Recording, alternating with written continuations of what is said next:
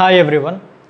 நம்ம இன்னைக்கு பார்க்க போறது என்ன அப்படினா இந்த ஃபர்ஸ்ட் லெசன்ல இருக்கிற செகண்ட் அந்த நியூமெரிக்கல் ப்ராப்ளம் எக்ஸாம்பிள்ஸ் கொடுத்திருப்பாங்க இல்லையா சோ அந்த ப்ராப்ளம்ஸ் சோ என்ன அப்படினா heavy truck and a bike so ஒரு பெரிய ட்ரக் ஒரு bike are moving with the same kinetic energy so kinetic energy அப்படின்றப்பவே நமக்கு ரொம்ப கிளியரா தெரியும் ஒரு ஆப்ஜெக்ட் வந்து ஒரு இடத்துல இருந்து இன்னொரு இடத்துல மூவ் ஆகுது அத தான் நம்ம kinetic energy அப்படினு சொல்லுவோம் அப்போ இங்க என்ன மூவ் ஆகுது ஒரு பெரிய ட்ரக் அப்புறம் ஒரு பைக் வந்து moving with the same kinetic energy அப்போ ஒரே மாதிரியான மோஷன் வந்து அந்த இடத்துல இருக்கு if the mass of the truck right ட்ரக்கினுடைய mass வந்து is 4 times of that of the bike அப்போ ஒரு ட்ரக்கினுடைய மாஸ் வந்து என்ன சொல்றாங்க அப்படினா 4 பைக் சேர்ந்தது அப்படினா ஒரு அந்த ட்ரக்குடைய மாஸ் இருக்கும் அப்படின்ற மாதிரி சொல்லிருக்கு then calculate the ratio of their momenta அதாவது momentum நம்ம plural formல momenta அப்படினு சொல்லுவோம் சரியா சோ momentum அப்படினா என்ன p which is equal to m into v அதாவது mass into velocity movement இல்லையா சோ அப்போ இங்க நம்ம ஃபர்ஸ்ட் क्वेश्चनல இருக்குறத நம்ம எழுதிடலாம் என்ன கொடுத்திருக்கு a heavy truck and the bike are moving with the same kinetic energy so அப்ப kinetic energy ஓட ஃபார்முலா வந்து நமக்கு தெரியும் so kinetic energy which is equal to 1/2 m v square இதுதான் kinetic energy ஓட ஃபார்முலா இங்க என்ன கொடுத்திருக்கு ஒரு heavy truck and a bike are moving with the same kinetic energy அப்ப எனக்கு ட்ரக்கும் ஒரு kinetic energy இருக்கு பைக்கும் ஒரு kinetic energy இருக்கு அந்த ரெண்டு kinetic energyயும் சேம் அப்படினு சொல்றாங்க சோ இது சிம்பிளா டிஃபரன்ஷியேட் பண்றதுக்காக kinetic energy truck அப்படின்றதுனால நான் t அப்படினு நான் இங்க டினோட் பண்றேன் அதே மாதிரி mass of the truck t அப்படினு சொல்றேன் velocity of the truck வந்து t அப்படினு சொல்றேன் அப்போ இது வந்து kinetic energy for truck அப்படினா நமக்கு ரொம்ப கிளியரா தெரியும் kinetic energy for bike என்னவா இருக்கும் அதேதான்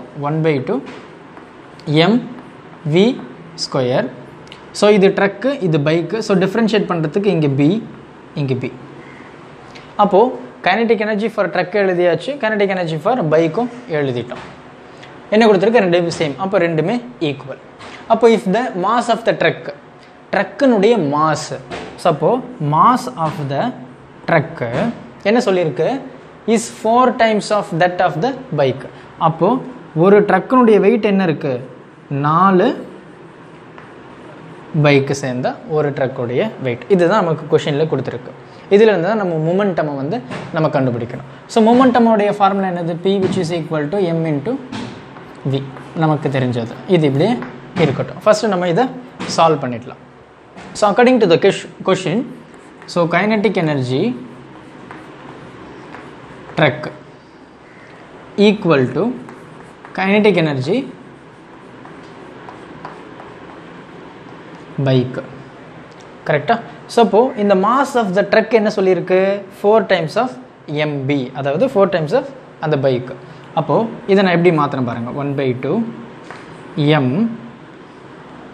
mt என்ன சொல்லலாம் 4 mb அப்படி எழுதிக்கலாம் அப்ப நான் இத அழிச்சறேன் சோ அப்போ 4 mb இந்த vt அப்படியே தான் எந்த ஒரு சேஞ்சஸுமே கிடையாது so which is equal to இத நான் மொத்தமா அப்படியே எழுதிறேன் எந்த ஒரு சேஞ்சஸுமே இல்ல சோ mb vb ஸ்கொயர் முடிஞ்சது இதில இருந்து நம்ம எதனை கேன்சல் பண்ண முடியுமா அப்படி நம்ம பார்க்கலாம் ரொம்ப ஈஸியா கேன்சல் பண்ணலாம் இல்லையா சோ 1/2 போச்சு இந்த mb போச்சு சோ நமக்கு ரிமைனிங் டேர்ம்ஸ் என்ன இருக்கு 4 vt square which is equal to vb square இப்போ squaring on both the sides squaring